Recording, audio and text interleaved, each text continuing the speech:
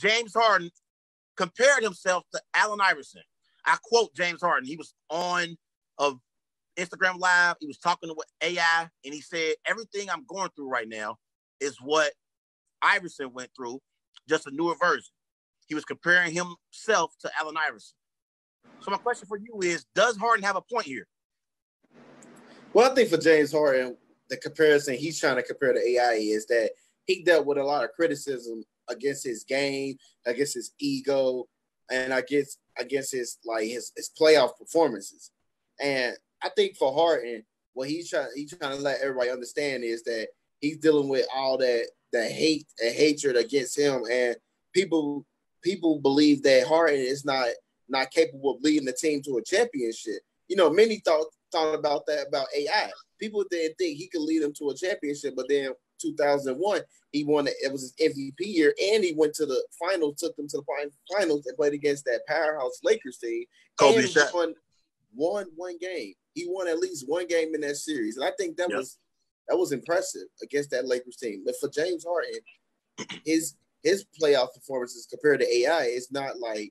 It's not good in my opinion, because I think that he's capable of leading his team. I mean, he averaged about almost 7 assists per game and 6 rebounds. He's involved with the team, but his killer instinct, you really question that, because what if teams need you the most?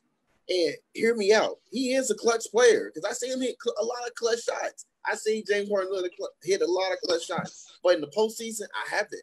And I think he still got something to prove. And he's in his 11th season in the NBA. Wait. I have a question. You say he's a clutch player, but you haven't seen him hit clutch shots in the postseason. So how's he clutch? Because look, I give you an example. Against the Golden State Warriors, he was the only one that was scoring for that team, and he carried that team to a victory. That was in the season. But for James Harden in his playoffs, I think his problem is lack of leadership. It's just a lack of leadership towards this team. Like, he has all the talent in the world, but the leadership is not there. Yeah. Okay, so go ahead. You almost you got it, man. Okay, let me break this down for you. Okay? Yep. I understand where James Harden is coming from, because I think what he's talking about is him and Allen Iverson's play style being similar from the standpoint of, as a team, you have to build your team around their skill set, because Allen Iverson and James Harden are two of the most gifted scorers in NBA history. Make no mistake about it. James Harden and Allen Iverson can put the ball in the bucket, and they are great players with the basketball at being able to score. They can create their own shot off the dribble. They can also get to the rim and be creative around the rim and finish at the free throw line as well, make their free throw shots. James Harden's a better perimeter shooter than AI ever was, but AI was a fierce competitor. I mean, Allen Iverson in his career, 11-time All-Star, 2-time All-Star Game MVP, 2000 NBA MVP, 4-time scoring champion. He averaged 27 points per game, Clarence, on 43% shooting in his career. And this was he was only 6 feet soaking wet. I mean, Allen Iverson was going in the paint and being creative around trees and still putting up buckets. Him getting that 2000 Philadelphia 76ers team to the finals was an amazing accomplishment, because that team had no business being in the same gym with Kobe and Shaq's Lakers. I mean, if you take Allen Iverson off that team, they're not even a playoff team.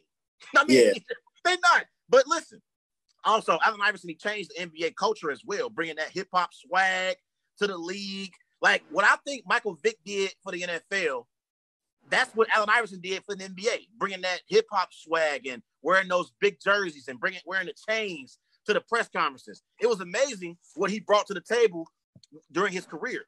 But you look at James Harden on his career, 2018 NBA MVP, although I think LeBron James should have won MVP that year. They robbed LeBron because he carried the Cleveland Cavaliers that season. And then the following year, last year, Giannis won MVP. I think James Harden should have won MVP last year. So James Harden won MVP one year, and I thought he should have lost it.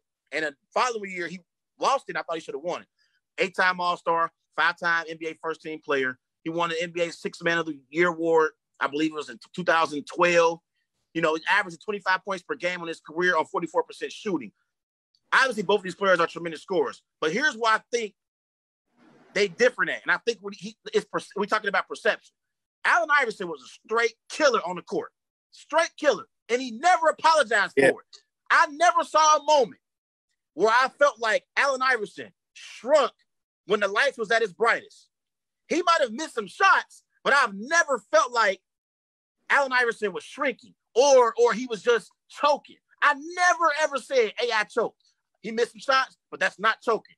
James Harden, meanwhile, has had countless moments in his career where he's came up small in the NBA playoffs. Let me give you some of these situations and these circumstances where he came up small. I remember in the 2012 NBA Finals against LeBron James and the Miami Heat, when Kevin Durant and Russell Westbrook was on the Oklahoma City Thunder. Kevin Durant showed up. He averaged close to 30 points per game in that NBA Finals. Russell Westbrook played pretty well as well. James Harden played terrible in that NBA Finals. Then I remember 2017 NBA playoffs. I know you're going to remember this, Clarence. Game 6, going up against the San Antonio Spurs without Kawhi Leonard. James Harden goes 2 of 11 shooting from the floor, just 10 points. He was a minus 28 on the floor. And I got one more for you. In the 2019 NBA playoffs against the Golden State Warriors, without Kevin Durant. You remember Kevin Durant got injured in that series. Yeah. James Harden could not close the deal against the Warriors, who didn't even have Kevin Durant. They had a chance to push the series, I think, back to 7 games and back to Golden State. And they got beat down in the second half of Game 6 in H-Town in James Harden's house. Steph Curry went ballistic in the second half. There has been countless moments in James Harden's career where he has came up small. I have never seen Allen Iverson come up small in the playoffs. Therefore, I think it's a difference when you're comparing these two players. Yeah. Before we move on, that was a great speech from you, Mr. Larkins. Before we move on, everybody, let's go follow Wise Guys on Facebook and Instagram. These guys know sports, and Twitter, WiseGuy_08. And we are still live on the Worldwide Sports Radio Network. Now, hold on, Clarence. Hold on. Did you have anything else you want to say about this? Because I had one more thing. But you got anything else? What's the last one thing, brother? I think sometimes when it comes to perception, NBA fans and media, they don't like the fact that James Harden, his play style, and how he's always trying to create fouls and get to the free throw line, and he wants the refs to assist him and being able to get his points. I don't think fans necessarily like his play style. Meanwhile, Allen Iverson, he came right at you. AI coming at you. Downhill, 24/7, all 48 minutes of the game. AI was coming at you full speed. He didn't let up.